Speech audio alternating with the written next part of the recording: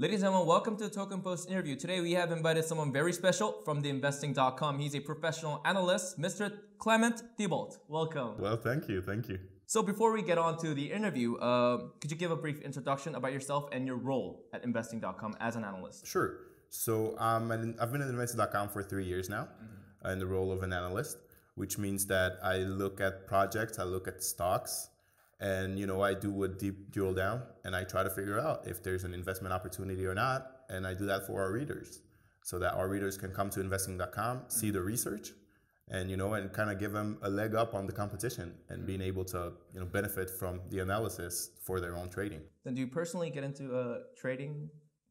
I don't get into trading as much as I get into investing because I'm more of a longer time frame. So when it comes to trading or investing, there is something called a sweet spot. So from your viewpoint, when it comes to crypto, what particular situations or sign would you define or identify as a sweet spot? All right, so crypto is very hard in this regard. I mean, it's very hard to find a sweet spot because the market is very volatile. And again, I'm not more as a chartist. I'm not really a chartist. Like there are some people at InbeSting닷컴 which have their analysis and this is what they do.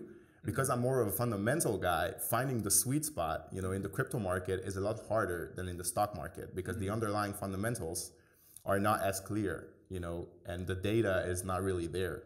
So crypto is not yet ripe for a fundamental sweet spot. So it's hard to find, but of course I still hear, my peers at InbeSting닷컴 really scratching their heads a lot of times and trying, to pinpoint what happens. And right now you see Bitcoin kind of trading in a 6,000 to 7,000 range. And I know that a lot of people, at our place like to trade that range. So they would short it at a certain point and then go long when it reaches the bottom, and they do it up and down and up and down. So I'd say that this would be like their sweet spot right now. So you explained that you are more of a fundamental investor. So but then which means that you don't really follow with the volatility trend. However, crypto is experiencing volatility all throughout this year, has been experiencing it. So what would you say as the primary cause behind that trend? Well, at the end of the day, I think that the volatility, it depends on your time frame.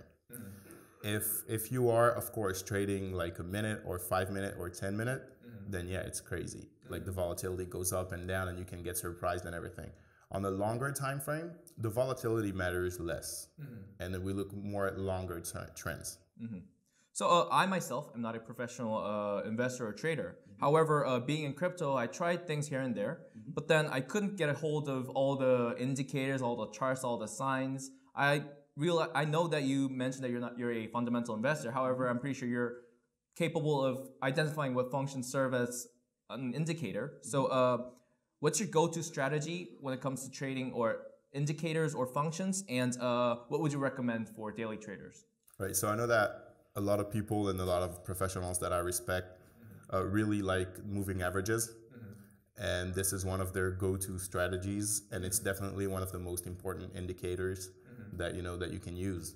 So and you can see often, even if you believe or don't believe in technical analysis, which is also a thing, you can see that the price reacts to the moving average.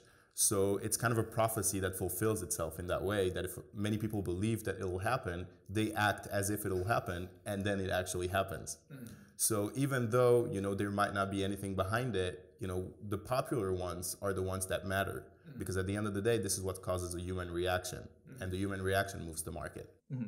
But then crypto is really interactive with the rumors, all the news. I know it goes somewhere we don't expect, but it's going up and down regardless of it. But it still takes the news or the rumors into account when it comes to pricing. So would you say that the news or the rumors would have does have effect on the initial price of all the cryptos? Definitely. We have a saying, that generally in the market, which is buy the rumors, sell the news.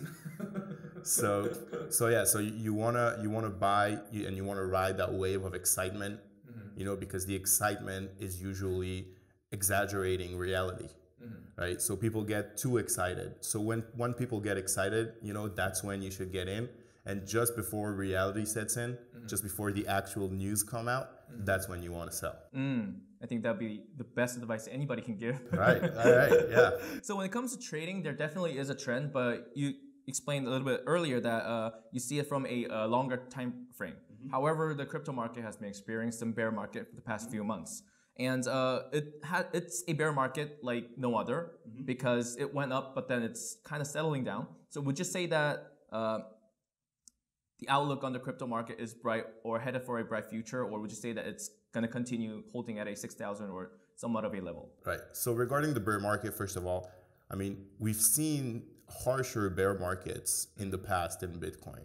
You know, people that have been there, 4 or 5 years ago, there's been longer bear markets, there's been harsher bear markets. So I think that, of course, if you were in it for the quick profit and you bought at 20,000 and now we're at 6, you're panicking a little bit, and I get that. But, when you look at where Bitcoin was 6 years ago, even where it was last year, where it started 2017, we're still in the long-term bull market. And even though we spiked, because of the excitement, and it's kind of like by the rumor, Bitcoin was a rumor, listen, it's going to blow up, so that's what, at the end caused this spike in the price. If you look at the longer, horizon, we're not really even in a bear market. It's been a multi-year bull market. Compared to 2 or 3 years ago. With some, spikes and bubbles along the way, but that's the nature of a speculative asset. So one interesting comment I heard was about the break-even point of Bitcoin, about the incentives to miners, and the break-even point influences the price to hold around $6,000 because that's where the miners get their monetary incentive to the right point where they can profit out of it. So and also there have been claims that the FX traders, the big traders, are trying to keep the Bitcoin price at around $6,000. Right. So what's your comment on that? So I think that, looking at the chart, and even though I'm not a chartist, it's pretty obvious that there's a hard floor set at around 6,000. I think that the lowest we've seen it fall was 5,800, I want to say. And that was surprisingly low because, it never broke that level. And you can see time and again, it rises up a little bit to like 6.5, 6.7. It drops to 6 and it bounces. So yeah, I definitely think that the market is being held up. And there's a hard floor at 6,000 at the moment. And, that creates even more interest if if the floor will get broken at some point. Because right now we're at 6 and it's been like that for months. But I've seen some analysis calling, for 5, for 3.5. And if the price is really being artificially held up at 6, what will happen if there will be such a downward selling pressure? Yes, of course. That even, whatever is holding Bitcoin at 6, will break. And I think that, I think that's a question a lot of people don't want to get the answer to and are hoping that, we stay at 6 and we don't fall below and we never find out what happened when the floor breaks because it definitely can get, pretty ugly. So, mentioning about the price holding around $6,000, the influx of institutional money is what all the daily investors are waiting for. The news with ETF, the news with BACT, also the institutional investments such as Goldman Sachs is what creates a ambience or trend where people are thinking, hey, this is going to go up sometimes. This institutional decision is going to make the price go up. So would you say that those news or those influx of money would have an effect on the crypto market, or especially on BTC? So for me, that's a classic example of buy the rumor, sell the news that we just mentioned. Everyone is very excited about institutional money, but just last week, Fidelity launched the Fidelity digital asset, so a custodian for institutional solution for holding crypto. We haven't seen the market react to that at all. Bitcoin has been stagnant, as if Fidelity is not $1 trillion company actually getting into crypto, and they are. So you would expect that to be huge news for the community, and you would expect that the market to react to that and to see that as some kind of a the early institutional coming into Bitcoin, but the price hasn't been affected at all. So it's a classic buy the excitement of the institutional money, but when the institutionals come, nothing really happens. So buy the rumor, sell the news. That's the same with the ETFs. Because that's been pending for like 3 or 4 months. And Definitely. And personally, I don't see an ETF being approved anytime soon. So I came across your comment that you are a huge supporter of the ideology behind cryptos or Bitcoin, which is P2P electronic cash system for everyone. So however, with its high fees and slow speeds, people are calling for a alternative, which led to the famous debate of BTC and BCH. So what's your comment on the current status when it comes to BTC, and also your comment on the debate as well? So, right now, I think that BTC blocks are at 95% congestion, but we haven't seen fees rise up. So fees really go up when it's, when there's a crazy load on the system, and under normal circumstances, even today at 95%, load, it works well. So that's the first thing.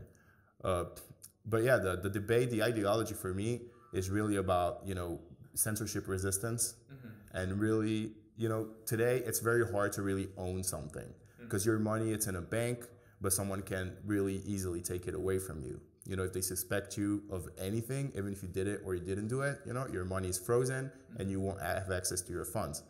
And crypto kind of comes as a reaction to that, as a way of saying, listen, this is my money and you can't take it away. Which is something, even though it's, of course, used by a lot of people that are completely over the line, and I would never, condone any of it. But, it's still appealing in a way to really be able to be in control of your own financials.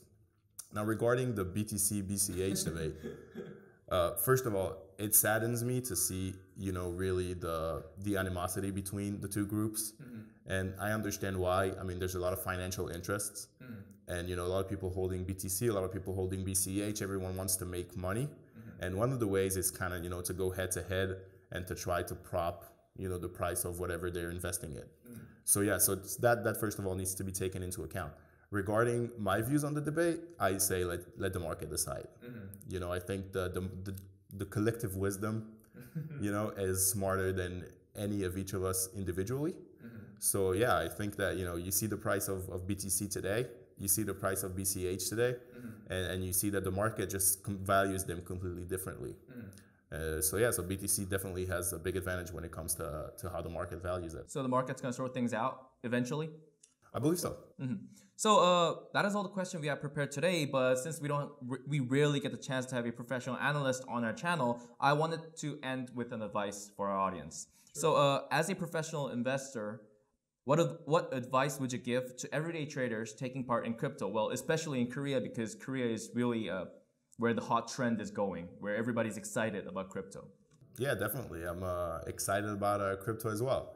So what I would say is treat it like a job, right? And I know that a lot of people are trading, kind of as a side hustle, and they're not really putting a lot of effort into it. And like a lot of things in life, if you don't put, a full effort into it, then it's probably not going to succeed. So that's the first thing I would do. And the second thing is that you need to be committed to continually learning, right? Because we're in a profession. I mean, I'm in a profession and you are in you are also trading. And learning is always important because you can see that the world changes and you need to know how to react, and you need to know your history, and you need to know, you need to be able to analyze future trends. And the techniques always change. So being committed to learning and treating trading like an actual job and putting the full effort into it like you put into your job, that would definitely be my best advice if you want to succeed in the markets. Such a great advice. Thank you so much. All right, thank you. Ladies and gentlemen, thank you for tuning in. That was Mr. Clement, the senior analyst of InbeSting.com. Thank you for watching.